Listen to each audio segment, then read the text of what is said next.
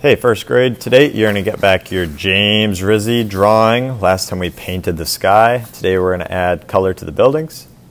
You also need to get one messy paper and one paintbrush. We need to make sure that paintbrush or that messy paper goes under our painting so we don't get paint all over the table.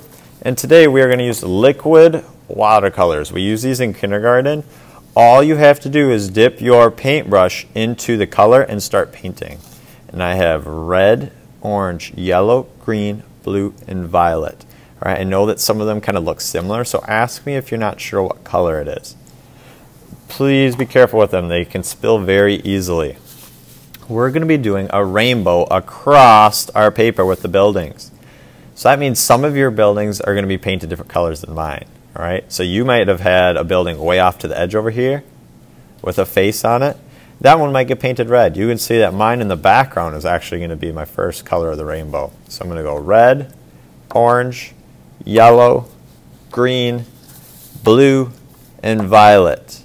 All right, it might get kind of tricky if you have some of these in the background that are kind of in the middle. So you're going to have to make that decision, but it should look like a rainbow going across my paper. Getting a little bit of red on my brush. This paint likes to drip, so you'll actually see me when I use it. I actually give it just a little wipe on the edge of the cup, right? Wipe on the edge of the cup to make sure I don't have any dripping on my paper. And I'm using the toes of my brush. Back and forth, not scrubbing. Finish with red. Now I need to wash out my brush. Remember to tap, tap, tap it on the bottom. Give it a little wipe so you don't have that water on your brush. Now I can use orange. This building has some windows and a face and some eyes and a mouth on it. So what you are going to do is you're going to paint around those things. We'll come back then at the end of the day and finish those up. Be careful not to get your paintbrush in the black or the blue, depending on what color you did your sky.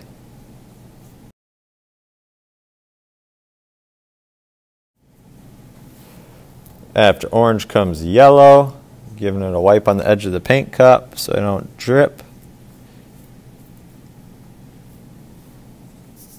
After yellow comes green, that's going to be the one in the background back here.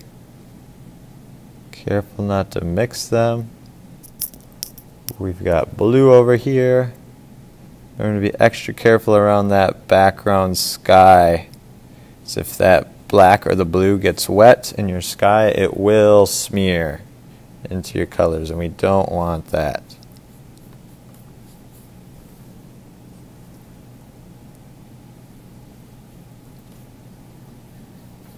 And I got one last building. After you finish painting that beautiful rainbow, red, orange, yellow, green, blue, and violet, you need to come in and you can paint the mouths if you want. You can also paint the windows if you would like.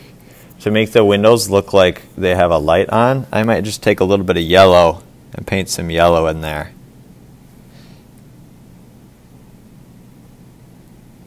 Like that. I'm going to paint the mouth red. Careful to stay in the lines.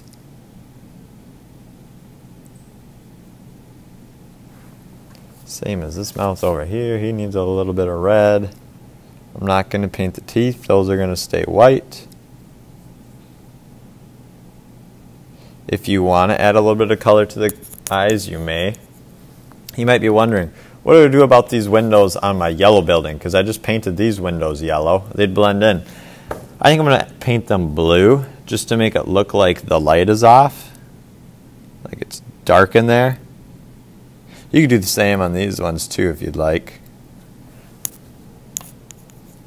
Maybe a couple that are on. All right. When you are this far, you are all finished. You need to get this all done today. Start by painting your rainbow. Then come back in and paint the mouth and the windows. That gives the buildings a little bit of time to dry. These go at the bottom of the drying rack as low as they can go when you are finished. Please put your brush in the dirty brush bin.